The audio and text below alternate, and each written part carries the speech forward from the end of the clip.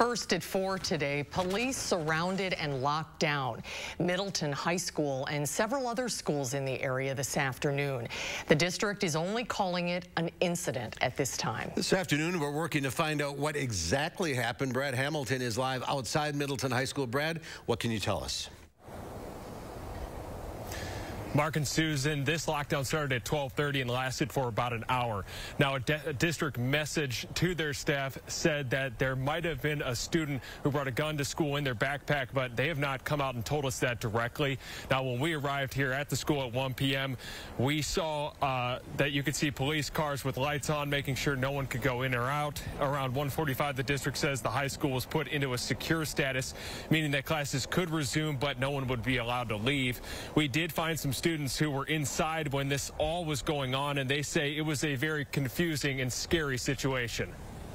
We didn't get like an explanation. We just all went under our desks and just kind of sat there waiting for people, my friends were texting me using police scanners. Police have not told us yet that they arrested someone, but students shared video with us that someone was being put in a Middleton police car outside the school. Now, we were promised to hear from the district later on. We're expecting a press conference to happen, but again, that has not happened yet. So we'll continue to bring you live coverage here at 5 and 6.